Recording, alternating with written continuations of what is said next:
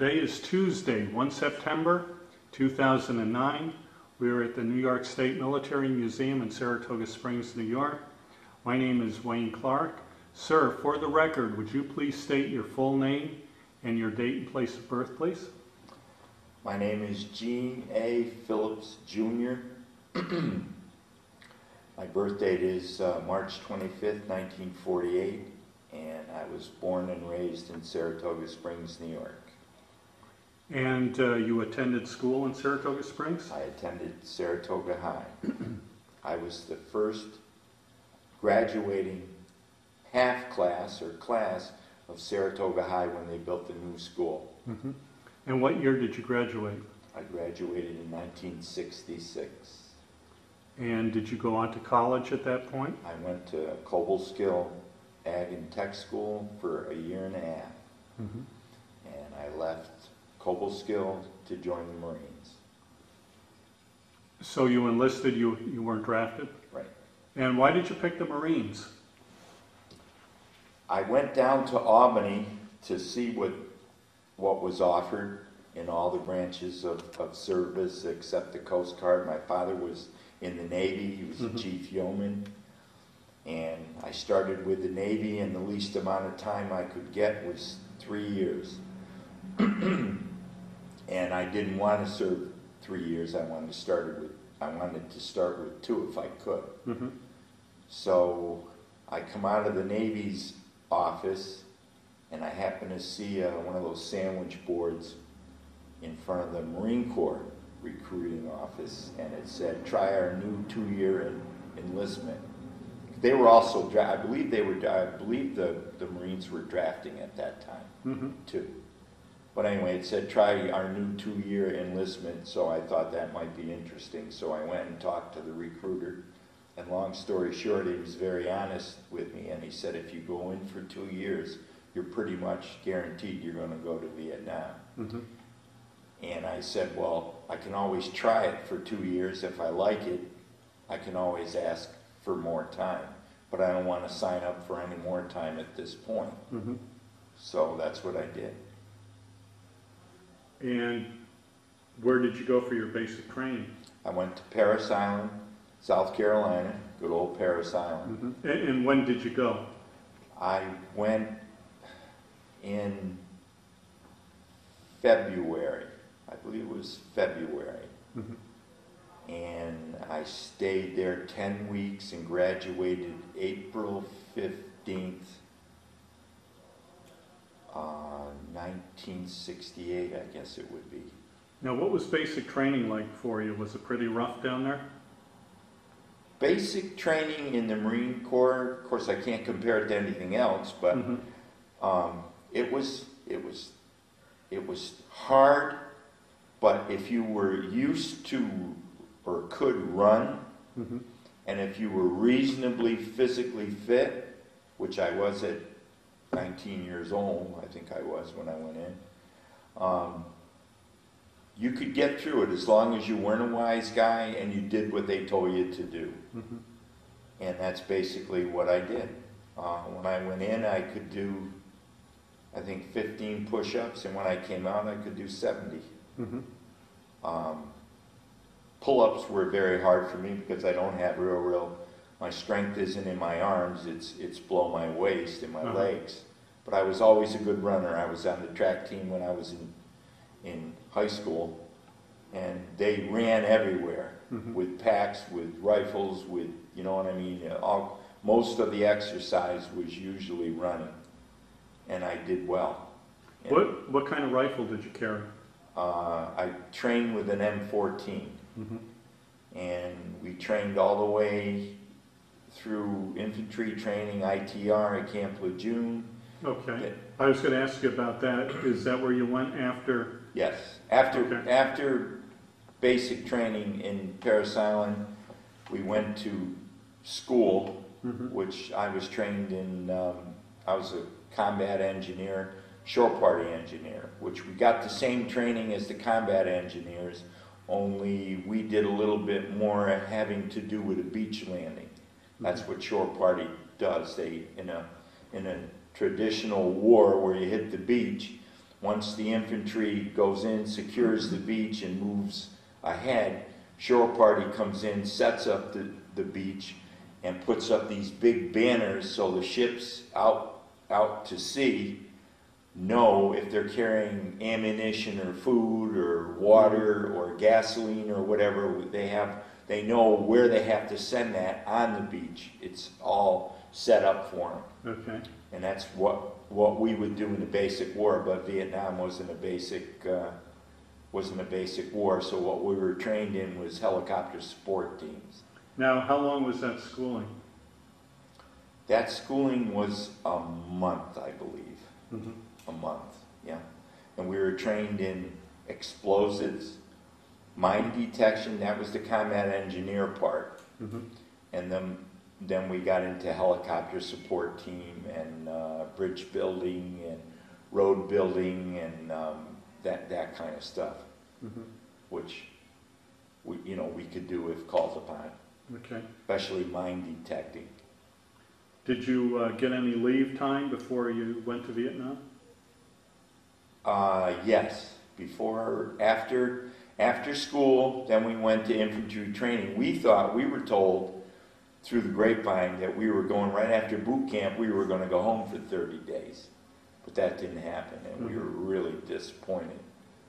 But we went to infantry training, or we went to school right after boot camp, then ITR, infantry training, and then after ITR, then we went home mm-hmm. for 30 days, I think it was. And then when I left home, we were going to Camp Pendleton for more training. And that's... Pendleton's out in California, right? Camp Pendleton is in near Ocean City mm-hmm. and San Diego. Okay. And we spent, I believe it was almost a month there training. And I think we started training with the M16 there. Okay. That's when... Now, the training you went through there, did you go through with the unit you went to school with? Through ITR training?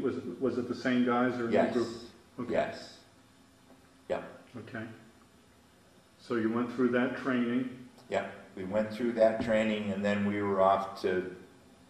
From there, we left from Norton Air Force Base in California, and got on a Continental jet. Mm-hmm. We landed in Hawaii, and we refueled. And then we took off from there and landed in Guam, and we refueled again, and then we landed in Okinawa. Mm-hmm. We spent about 2 or 3 days in Okinawa regrouping or whatever to get enough people, and then we took another Continental jet from Okinawa to Vietnam. Da Nang we landed in. Okay. What was your impression of Vietnam when you stepped off the plane? Amazed. Uh-huh. It was like sticking your head into a pizza oven. That's the only thing I can tell you. Mm-hmm. It was so hot and humid. Mm-hmm. And the smell of, I don't know if you've ever been down south in the Carolinas, but you get that rotten vegetation, sort of moldy, musty kind of smell. And it was like 3 times as bad mm-hmm. in Vietnam. It just, you knew you weren't in Kansas anymore. Uh-huh. And did you go to any sort of replacement center or anything in Da Nang, or right to the unit you'd be assigned to? We landed in Da Nang, I want to say it was around 2 o'clock in the morning. Mm-hmm. And we had somebody come on the plane. It was a sergeant, and he told us where all the bunkers were that we could jump into if we had to, and pretty much scared the hell out of us. Yeah. And if there was any incoming rockets or whatever, all I wanted to know was, where's the mess tent? I was starved. Mm-hmm. So we made our way, got off the plane, went to the mess tent, and we had our breakfast, and we had our orders. Just to back up for a minute, when we left California, they gave us our orders. We had our orders with us on the planes, and when we got to Vietnam, we knew where we were going. So we had to turn our orders in, they got stamped and everything, and we, after breakfast, then we went to Da Nang, or out of Da Nang, caught a C-130 to Dong Ha, I think it was. Because that's where one of the, I don't know if Quang Tri had an airport now that I think about it. I think it was in Dong Ha. And we went there, and then we caught a 6x or something to Quang Tri, where my Alpha Company 3rd Shore Pty battalion was located. Okay. And we checked in. What were the living facilities like in Quang Tri? We were living in tents when I got there. They were living in tents when I got there. They slept about maybe, I don't know, maybe 12 guys, 10, 12, whatever. And after I was there for maybe a week or two, the Seabees came in and they started building wooden screen hooches with metal roofs, and they put up about one a day. And so as they put them out, or up, we tore down a tent whenever, you know, we were ready to move in, and we just moved all of our gear into these huts, which were very nice compared to living in a tent that was like dark brown color with the sun beating at it. You know? These tents had, or these hooches that they built had corrugated metal roofs with screens all around. And it was nice, kept you dry. You know, you didn't have to worry about any leaks in the tent, or so it was nice. You know, as nice as it could be. And how big was the unit you were with? Was it like a company-sized unit? Yes. I'm not exactly sure how many people we had, but you know, we had a Radio Shack, we had a mess tent. You know, we had a small little place where you could watch movies at night, a basketball hoop, you know, for some exercise. And eventually the Seabees built us a shower where they used 55-gallon drums. Every morning somebody had to fill them with water, and the sun would heat them up. And then at the end of the day, you could take a shower, which was really nice. And what sort of missions did you run out of there? We would get called for helicopter support teams. So we used to do a lot of our work with 1st Battalion, 9th Marines, which was located at LZ Stud, which was also named Vandergrift.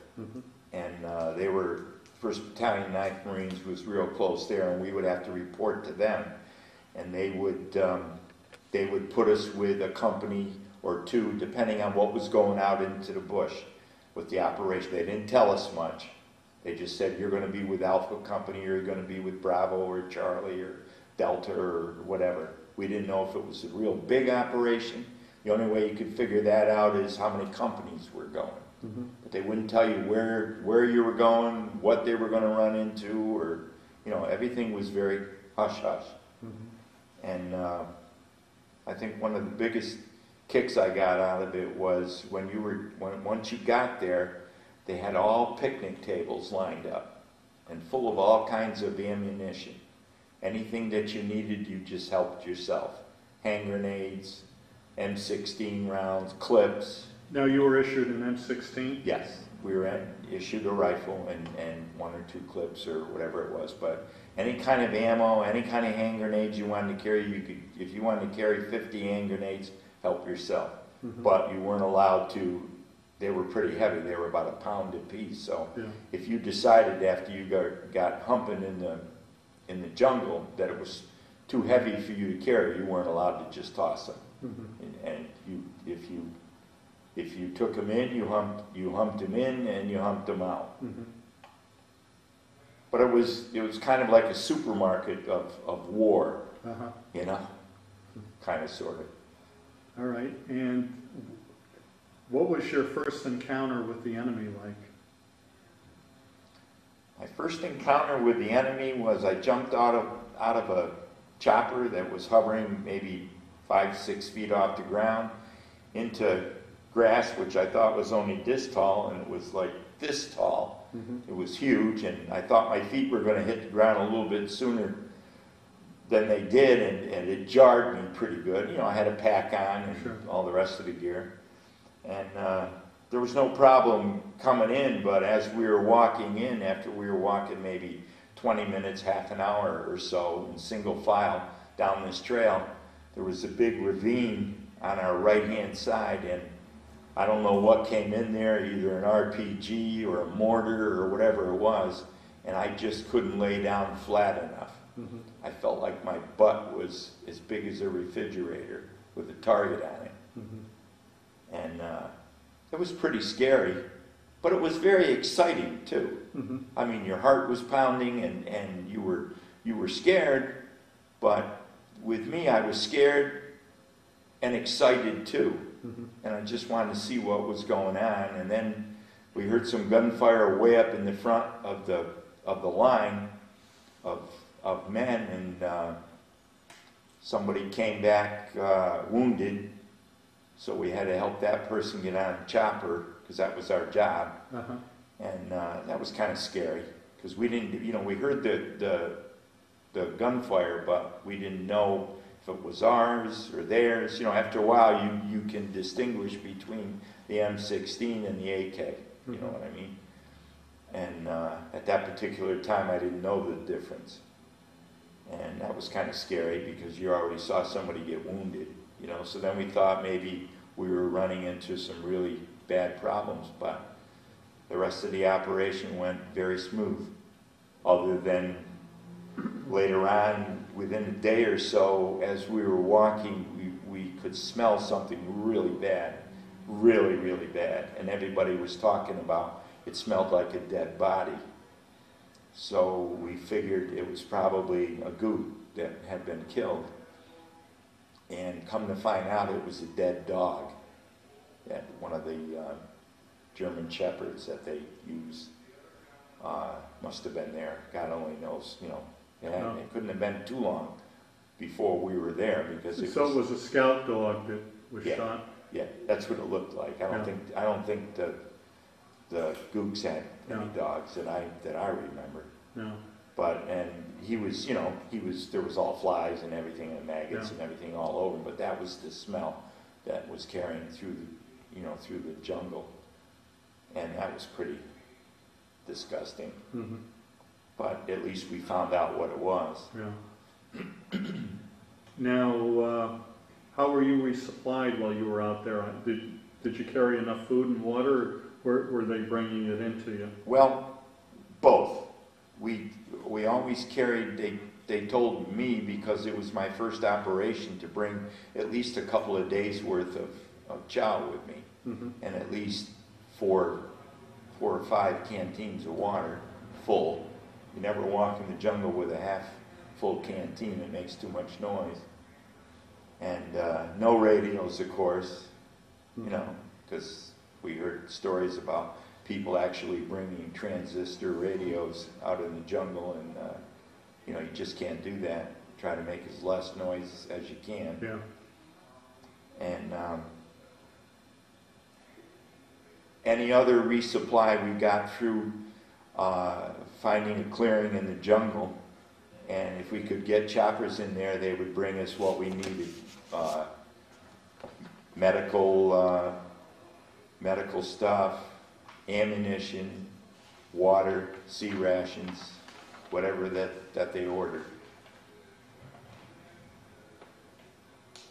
Okay. And how long did that mission last? Just a few days, or were you out there for I would say a few days. That was like maybe 4 days, I think. And then did you go back to Quang Tri after that mission?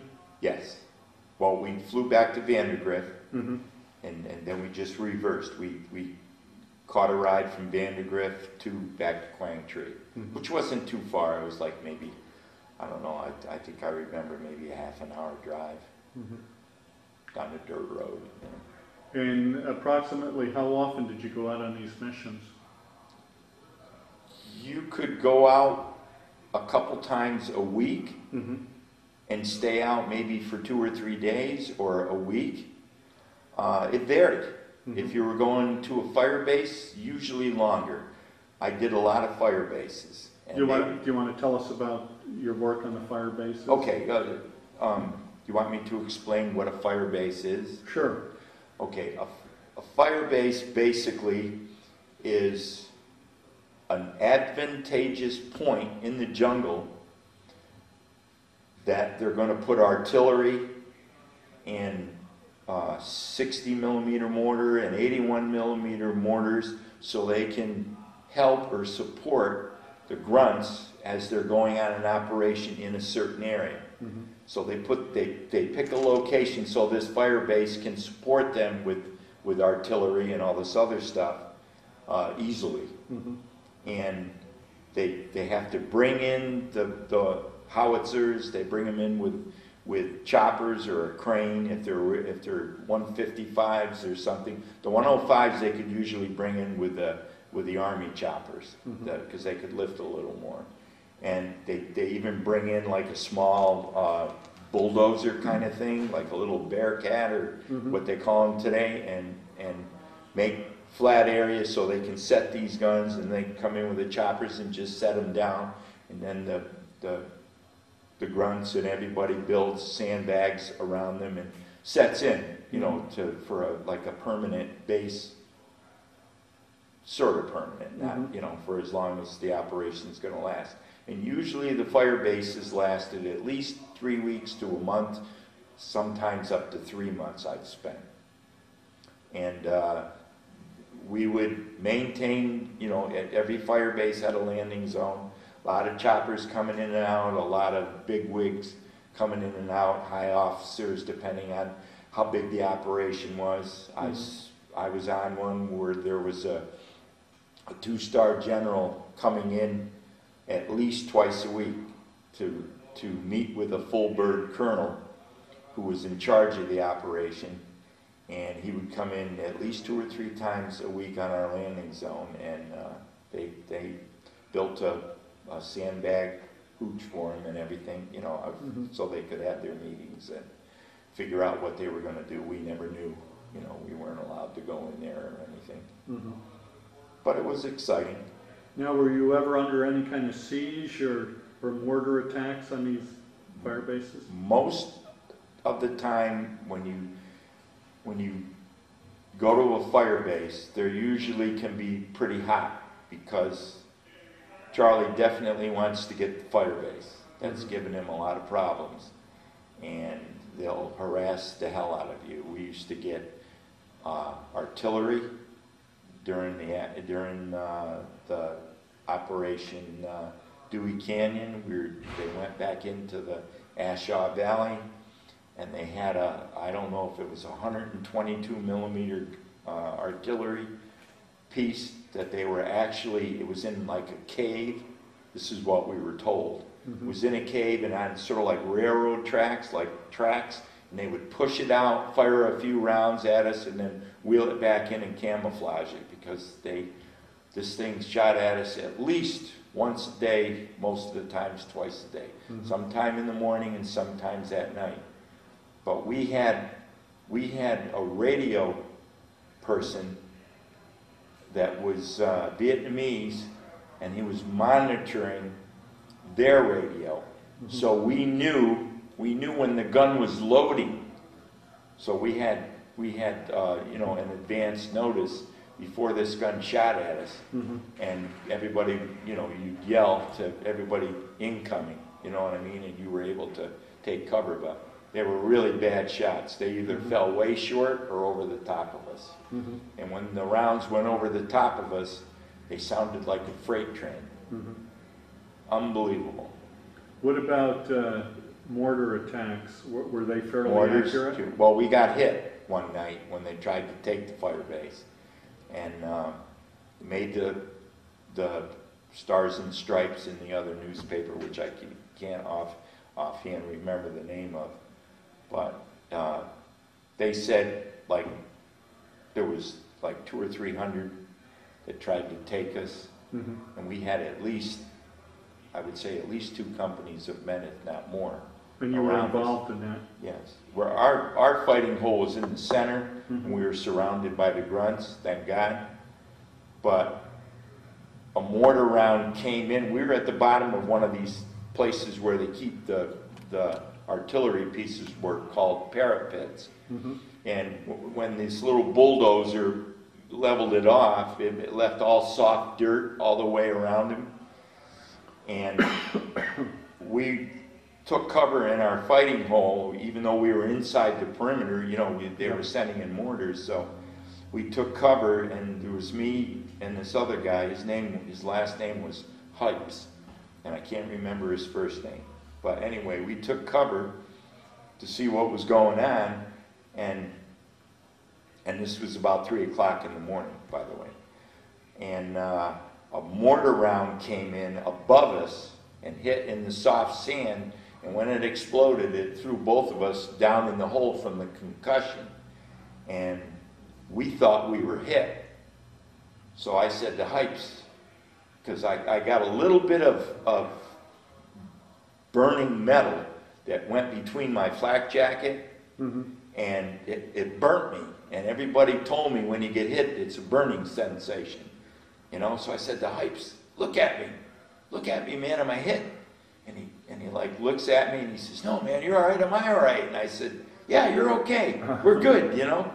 And it was just weird. Yeah. It was just strange, you know. Never had that happen, you know.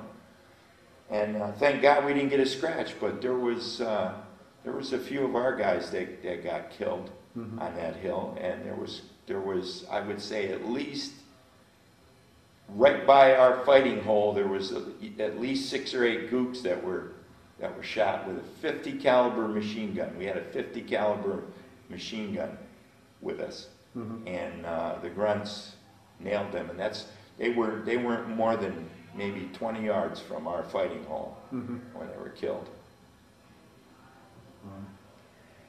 Then they wanted us to search him, and we said, we're helicopter support teams over here. You mean search the bodies? Yeah, the grunts, one of the captain of the grunts or lieutenant went over and says, oh, you 2 guys search the bodies. And we say, we're helicopter support teams here. So we got out of that. We didn't have to search the body, but they were looking for maps and stuff like that, you know. But it was kind of strange, not to be morbid, but, you know, you see people laid out in a funeral parlor, you know, they're all dressed nice and with their hands folded and whatnot. When people die in combat, they die in the position that they are when they stiffen up. And some of them were up on one elbow, some of them were on their side, trying to support themselves with a hand from falling over or whatnot, and that's the way they died. And rigor mortis was starting to set in, so you know, it's just a thing of combat that gets imprinted in your mind, and you can't forget it. Were guys taking souvenirs like guns or? I didn't see anybody cutting anything. Right. You know, we heard these nasty stories about people cutting ears off and whatnot. No, there was none of that. Our officers wouldn't allow it. Right, but I mean like picking up guns or belts. Yeah, if there was, yes. Helmets. I didn't. Yeah. I didn't. Some guys even took money. If the gooks had any money on them, they took it. But not our guys. Like I said, we were with the grunts. What the grunts did, you know, that was up to them. Yeah. But I didn't see anything immoral going on or that kind of stuff. Of course, they were looking for information too. Sure. I mean, we got to give credit where it's due. Yeah. They had to go through their wallets to see if there was any kind of information in there that would be useful for us. You know, where they came from, where they were going, or, you know, any letters that they had written home or were going to mail, or however they got their mail home, you know. Pictures, you know. Just anything that might be useful. Maps. Yeah, they took, you know, their rifles and stuff as souvenirs, or, you know, some of the stuff was taken back and confiscated and then looked at. if it was any kind of a new weapon or something I hadn't seen before. Okay. And how long were you there before they sent you back to Quang Tri? 3 months. 3 months? Yeah, as a matter of fact, we were there 3 months, and I have a picture of me and 2 or 3 other guys that were on the fire base with us, that we went 37 days without a shower. Mm-hmm. And we were pretty grubby looking. Yeah. Now, when I say not a shower, I mean, I used to shave once in a while because I couldn't stand the beard. It was too hot over there, and it just made you feel a little bit more human. So if we had enough water, I usually shave, wipe my face and whatnot. But as far as changing clothes, I had a couple extra pairs of socks with me, but no extra trousers or shirts. Mm-hmm. So, it was the same clothes. And that was pretty rotten. Yeah. But everybody was in the same boat, so, you never really said, get away from me, you stink, or, you know what I mean? Everybody stunk, Yeah. So. Okay. You must have been relieved to get off that fire base. Oh, big time. Mm-hmm. And did they send you on any sort of R&R at all, or? I went on R&R after I was in country maybe 7-8 months, and as it was, I married my first wife. Notice I said my first wife. Mm-hmm. And her parents and my parents met me in Honolulu, mm-hmm. and that's where I took my R&R, and we got married there. Oh, okay. Unfortunately, it didn't work out, Mm-hmm. but we got married there, and that was a big thrill. Yeah. Yeah. The only bad part about that was they were going back to the world, and I was going back to Vietnam. Mm-hmm. How long were you in Hawaii for? 5 days? 5 days. Yeah. 5 days with white sheets, air-conditioned rooms, and round-eyed girls, and Mm-hmm. hot food. It was amazing. It was like you died and went to heaven. Mm-hmm.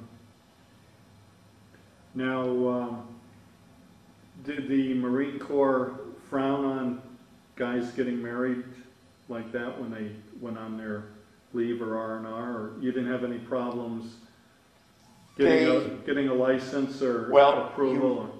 Back then you had to have a blood test, Mm-hmm. VDRL, I think it was called. And no, it wasn't really hard. I think you had to fill out a form or two. Mm-hmm. And no, I can't say that they made it difficult. Mm-hmm. You just had to do it on your own time, of course. You know what I mean? Yeah. When you had some free time, when you came back off an operation, you could say, I need to go, I got to do this or that, and they would give you time to do Mm-hmm. it. So no, I don't think it was too hard. I was able to do it. Yeah, I didn't have to. I think you had to have your commanding officer's approval or something like that, but Mm-hmm. no, there didn't seem to be any problem. Okay, so you came back to Vietnam after getting married with approximately 8 months in country. So were you in Vietnam for 12 months or 13 months with the Marines? Believe it or not, I was lucky enough to be in Vietnam for 11 months. Mm-hmm. And the reason why I was lucky enough to be there for 11 months was because when Johnson was president, he kept talking about withdrawing troops from Vietnam, but the person never did it. I'm not crazy about Johnson. But when Nixon became president, not that he's my favorite president either, but when Nixon became president, he said he was going to withdraw troops, and he kept his word. Mm-hmm. He withdrew the 1st Battalion, 9th Marines, because I believe they were one of the first battalions in Vietnam. So we withdrew them, and at that particular time, I had gotten out of Shore Pty engineer, and I had put in to go to military police on a whim. Mm-hmm. One or two of our guys had done it and got it, and I said, well, all they can say is no, and I put in for it and I got it. Mm-hmm. So it was better duty than going out in the jungle, and that's all I really cared about. And I had gotten that, so 1st Battalion, 9th Marines wasn't a full battalion. They had lost people from either going back to the world or gotten killed or wounded or whatever, so they needed X amount of people to fill out the battalion because they were going back to Okinawa. So what they did was they pulled short-timers from all over Vietnam area, in our area, and filled out the battalion with temporarily assigned duty, it was called, TAD. And that I was lucky enough to get picked. So if I could just back up for just 1 minute, just before this happened, I got sick when I was in military police. I got a real high fever. Long story short, they put me on the hospital ship USS Sanctuary. They thought I had malaria. They kept testing me for it, but I didn't have it. When I went back, I spent a couple of weeks on the hospital ship, which was fantastic. Again, air conditioning and round-eyed nurses and good food and a movie every night and no duty, you know. So anyway, when I went back to my outfit, military police in Don Ha, I had orders waiting for me. And I reported to the lieutenant, and the lieutenant says, "Phillips, you are the luckiest man in the world." And I said, "How so, sir?" And he says to me, "You got orders to leave." I says, "Oh man, where are they putting me now?" You know, he says, "You're going back to the world." And I said, "Are you kidding me?" And he says, "No, I'm not." He says, "Here's your orders. Good luck to you." I picked up my orders and I was sent to the 1st Battalion, 9th Marines, which kind of sort of scared me because that was a grunt outfit. Yeah. And I said, well, and he says, "Don't get worried." He said, "Nixon is withdrawing them." He said, "You're going to fill out the battalion, you're going to Da Nang, you're going to get on a ship called the USS Paul Revere, and you're going to Okinawa. You're going to spend a month in Okinawa." He said, the grunts are going to retrain and be sent to some place in Japan for winter training, that real high mountain, and I can't, Mount Fuji, I think, or whatever, for winter training or something. He said, "You won't have to do that because you're a short timer." He said, "You're going to spend a month in Okinawa like you're on leave," and he said, "Then you're going to go back to the world." And I said, "That's fantastic." So that was really lucky for me. But then while I was on Okinawa waiting to go, a typhoon hit the island. I forget the name of the typhoon, but it had 115-mile-an-hour winds, and of course we were, you know, we couldn't leave the base or our hut that we were in, and that was just unbelievable. If you've never seen the wind blow at 115 miles an hour with gusting rain, you haven't lived. And we were there for 3 days. The storm hit the island, turned around, went back out to sea, turned around again, and hit the island again. We didn't think we were ever going to leave. And that was tough because you were waiting to go home. Yeah. And then we finally got on a jet and flew back to California, Los Angeles. Now, at that point, when you arrived in the States, how much time did you have in the service? I had about, I think I had about 6 months to do, maybe a tad less, but someplace between 5 and say 7 months, Okay. someplace in there.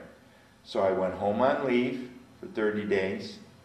I went back to Camp Lejeune, and I was put in a motor pool, which I didn't have an MOS as a motor pool. And I told them that, you know, I says, "Hey, I've done military police and I've done, you know, helicopter support teams in Shore Pty engineers." And they said, "Nope, we need you in the motor pool, that's where you're going." So I went to the motor pool, picked up another MOS, and made Corporal meritoriously. Now, what did they have you doing in the motor pool? I was changing oil, PMing Jeeps, greasing them, simple stuff. Changing plugs, you know, stuff that, you know, you don't have to be a brain surgeon to do. Now, did you have like a regular work day? Yeah. Like a 9-to-5 job? Or? Well, it was more like we fell out for muster. I think it was at 7 o'clock in the morning. Then we had to report to our workstations by 8, I think, and work till, I'm not really sure if it was 3 o'clock, 4 o'clock, might have even been 5 o'clock. You had your mess hall there, so you went for your lunch there, and you had I guess it was an hour for lunch or something. It was kind of like a work day. Now, where was your wife? Was she back home, or? She was back home, and then after I was there for a short period of time, I said, well, I can get on base housing. They explained it to me, and it wasn't going to cost, I don't think it was going to cost me anything, or they took it out of my pay or whatnot. So I had her come down, and she stayed the rest of the time with me. Okay. And you mentioned in your application about most of the guys were from the South? A lot of them. Okay, and... Alabama, Carolinas, Florida, Louisiana, pretty much deep South. How were race relations? Very bad. Was this stateside or in Vietnam? Both. Vietnam was very bad. As a matter of fact,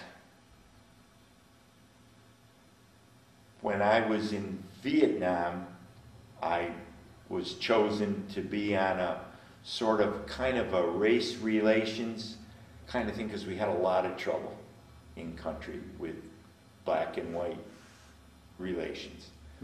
And what they decided to do was to get X amount of blacks, maybe 3 or 4, and X amount of whites, and sit down with an officer and sort of try to hash different problems out. You do this, and this offends us, and we do this, and that offends them, and we try to iron our problems out instead of, taking it out on each other with fist fights and guns and knives and just being rotten to each other. Were those sit-down talks successful? Somewhat. Somewhat. Some white people will never fall in love with black people, and some black people will never fall in love with white people. You can talk to your blue in the face, but for the most part, you did air some things that were causing a lot of problems. I don't know if you want to get into that, but just, I'm white and this bothers me because you're black and you do this, and the black people would say the opposite. Okay. And so you spent the rest of your time at Lejeune? Camp Lejeune, yes. Okay. And I'm just looking here. You mentioned on Firebase Cunningham about a helicopter exploding. Yes. Do you want to tell us how that came about? Okay, what happened? I was telling you the firebase that we spent 37 days on without a bath, that was LZ Cunningham. Okay. And that was also the base that got hit. And at this particular, I believe it was before we got hit, this chopper came in. It was Huey, I think. And was it a Marine helicopter? I believe it was. I believe it was. And they normally come with pilot, co-pilot, and a gunner usually, or usually crew chief. Thank you. And he came in, and at that particular time, I was away from the landing zone, maybe 50 yards or better away. I don't know what I was doing, but I wasn't right there. Somebody else was bringing the chopper in, because we used to have to, direct them and that kind of stuff. And must have been a mortar round, because the chopper's running. They used to keep their engines running, so it makes a lot of noise, but it must have been a mortar round, because we heard it explode. It was kind of muffled, and next thing we knew, the chopper caught fire, and they're made of magnesium and another metal, and once they start to burn, it's like flare, and there's no putting them out. And they were all killed, pilot, co-pilot, and crew chief. And then naturally they were burned to death. I don't know if some of the shrapnel might have gotten them, but the crew chief was blown in 2 pieces. And we had to wrap him up in a poncho, and then we had a stretcher, and we had to put him on the stretcher and tie him with combat wire to keep him from blowing away when the next chopper came in to medevac him out, plus the other two guys. And that was pretty gruesome.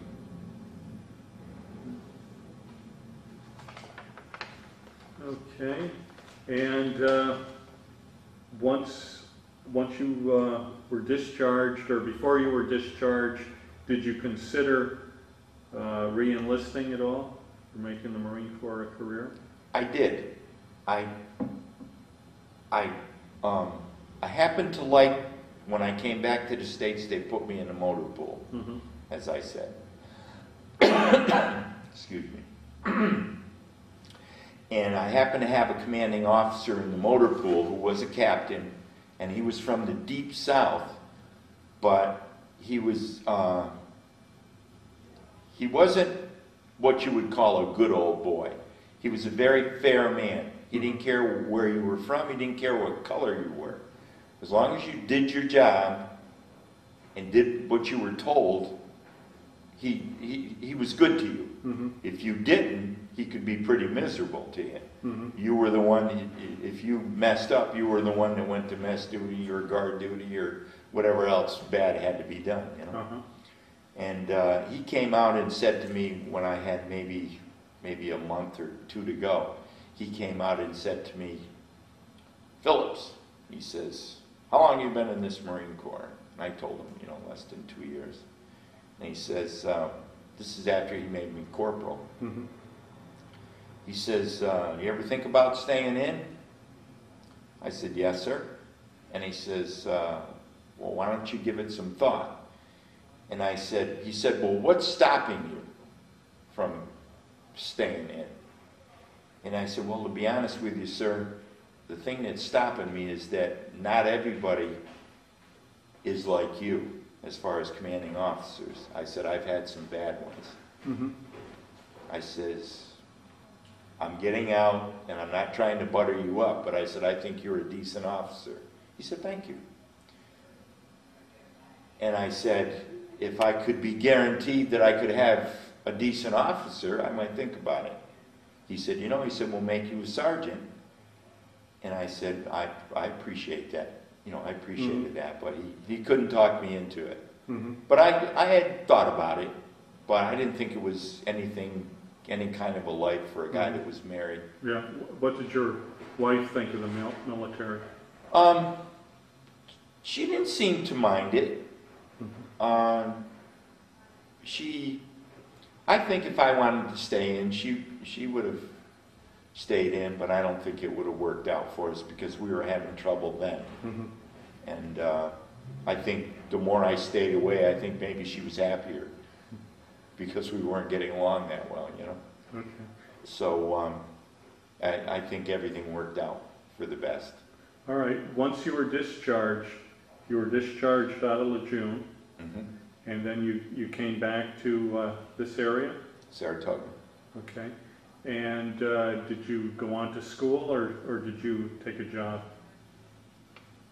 I came back to Saratoga, and at that particular time, my wife was working for the state, and she told me I was looking for a job then. I was offered a couple of jobs through the military or through the VA, and one of them was working with the railroad, which I wasn't crazy about, so I didn't even look into that. I had to go down to Selkirk, I think it was, or whatever, but I wasn't crazy about it and didn't think it was going to be my cup of tea, so I didn't even look into it. But my ex-wife told me that they were looking for temporary help during the tax season. And what you do is you go to work and there's a number that has to be placed on everybody's income tax return at that time, and it had to be hand stamped. So and it paid well, and you got benefits, and it was a good way to start. And she figured you could get your foot in the door anyway and maybe take some tests. So long story short, that's what I did. I worked there, and I ended up, they kept me on longer. The people that they liked, they kept on longer as long as they could. And then I took an exam, and I ended up becoming a meat inspector for the state. And I worked as a meat inspector, and then I changed to a food inspector for 38 years for the state. So that worked out well. Okay. And when did you retire? I retired about 5 years ago. 2004, around there. Give or take. And did you join any veterans organizations? No, I go to the VA because while I was in Vietnam, I was exposed to Agent Orange, and I ended up getting diabetes. Diabetes is not in my family, and I get a disability from the VA for that, and I also picked up PTSD, and I also get a disability for that, so I get that taken care of by the VA. And I joined the Elks, and we do volunteer work for them. My wife, both my wife and I'm an Elk, she's not, but she works with me, volunteering for cerebral palsy and whatnot. That's not a veterans kind of thing, but they do good things for a lot of people. Okay. Now this is your second wife. Yes. When did you remarry? 1977. Okay. Yeah, and we've been married for 30 plus years. I think it's 31 or 32. Any children? No children, no. Okay. I also got another gift from Vietnam. I'm basically sterile. Didn't know that, wish I knew it when I was 15, but I've got sperm, but they're not motile, they don't move. Okay. So, and dioxin is an extremely strong chemical agent, which was used, one of the chemicals used in Agent Orange, and it can cause sterility. But the VA does not recognize that at this point. Okay. Did you stay in contact with anyone you served with at all? Yes. There was a guy by the name of Randy Phillips, he has the same last name as me. He was from Falmouth, Maine. And he came back to the States. We were in the same outfit. When I was in the motor pool at Camp Lejeune, he was in supply, in our supply unit. And we were very close friends when we were in Vietnam. We were close friends in Lejeune. When we got out, I kept in contact with him a couple of times, but the friendship wasn't the same. It just was not the same. He was a different person, and I probably was too. And we never kept in contact after a couple of times. Okay. I think you alluded partially to this, but how do you think your time in the service changed or affected your life? Boy, that's a deep question. It definitely made me appreciate life. It made me appreciate what a great country this is. Not that we're perfect. We're far from perfect, but if you see the way other people live in this world, and then you know how you live, we don't have it bad at all. We don't have it bad. We got it made. What other people have to do to make a living in other countries, I mean, those people have to work. I mean, sweat. Working in a rice field is not fun. You know, having goats and chickens and water buffalo, you know, as far as usually not having a car or maybe a motorcycle if they're lucky. Mm-hmm. And putting up with the climates that they put up with, and just medical care that they don't have or very little. Mm-hmm. It's phenomenal here to live in this country. Yeah. Okay. Is there anything else that you'd like to talk about? Maybe we missed, or anything you want to touch on at all?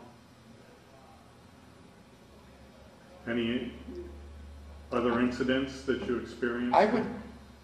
I would say that probably the way the war was handled was very disturbing mm-hmm. to me.